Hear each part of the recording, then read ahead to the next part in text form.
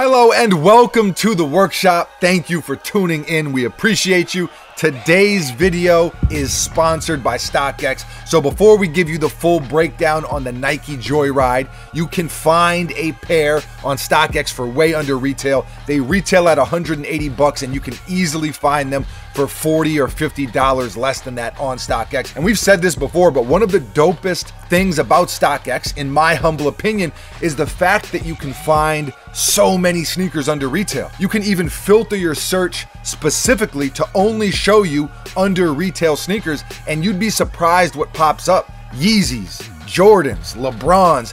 There's a ton of sneakers for super low prices, and they're much better deals, quite frankly, than you'd find if you walked into your local mall or local sneaker store. So we will put a link in the description of this video. You can go check out StockX if you have not already. You can grab a pair of these JOYRIDEs if you're into them, or you can look for another pair under retail, whatever floats your boat. And with that said, let's get into this life test. This is an official update on the Nike JOYRIDE after 3 months of wearing.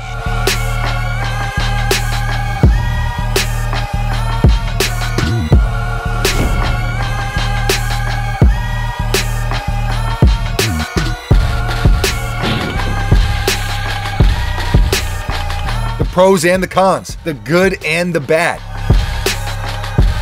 So for starters, these do fit true to size, but it's a snug fit by design. I hope you know what I mean when I say that. Like, I wouldn't size up, but just know that it's a very snug fit. I guess I'll expand on it because actually that's one of the aspects I don't like. This isn't really a casual sneaker. It's made to really hug your foot. You can see the sock style or sleeve type structure, Huarache vibes, and for performance, I think that that's a very good thing. But if you're wearing them casually for 5 or 6 hours, you really start to feel like, man, I gotta get these off my feet. Not because they aren't comfortable cushioning wise, but because it's basically squeezing your foot the entire time, because the sneaker is just structured that way. So that's half of the comfort, or the uncomfort in this case. The more or the longer you wear them, the more that becomes a factor, or the more you notice that.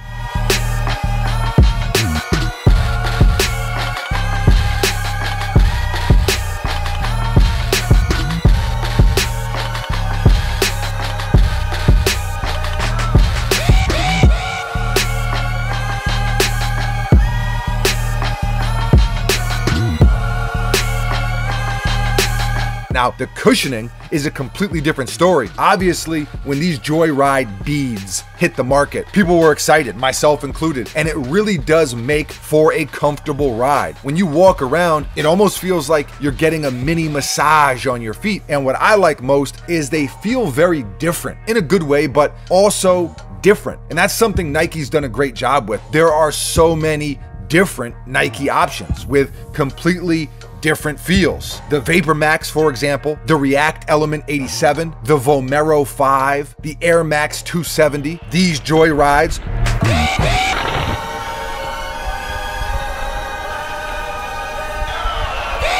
All very comfortable cushioning setups, but they all feel so much different on your feet. So it's kind of a 50-50 for me. The upper part of the sneaker and the overall structure is not the most comfortable casually, but the cushioning is very, very comfortable. So 50-50, tomato, I guess it depends how you want to look at it, but pros and cons in the comfort department. Another area we always need to touch on in these update videos is durability. I mean, let's face it, that is as important as anything, and that's probably the hardest thing to predict. Of course, it's easy to buy a sneaker, turn on a camera, and talk about it. I mean, we do it all the time, but when you actually wear them, put them through life, for lack of a better word, really get some miles into them, that's when you really see what's what and how well they hold up specifically. And surprisingly, these have held up very well. Dirty, yes, This colorway plus the material on the sneaker is not a good recipe as far as keeping them clean goes, but the sneaker itself has held up. I mean, we've kicked the crap out of them too. Buckets, who is behind the camera,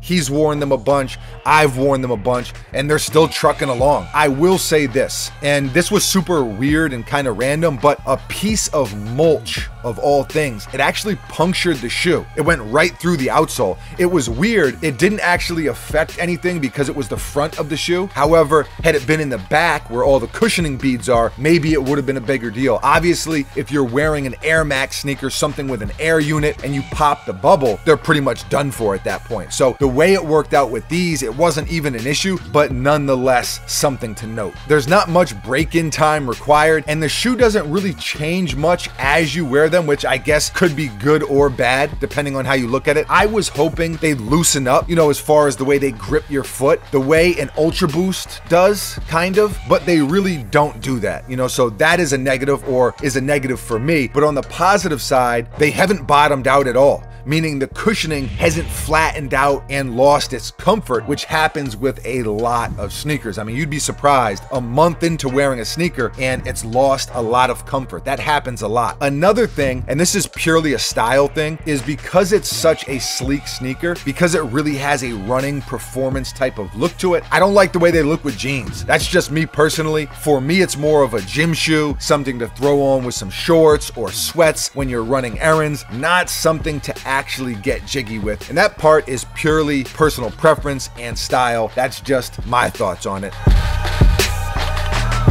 So you can see that there's good and bad, pros and cons. Overall, I do like them. I don't love them. I would say 6 out of 10. Buckets, what would you give them?